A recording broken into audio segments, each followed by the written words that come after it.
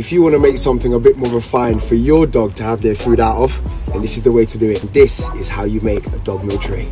Get an old side table just like this. Get a dog bowl and mark out where you want them to go. Make sure you use the bottom of the bowl so it doesn't fall through. Cut out the hole. Depending on the size of the legs of the table you're using and how tall your dog is, cut the legs to the height that is suitable for your dog. Sand down the edges. If the table is varnished, sand it down. Paint it whatever color you like.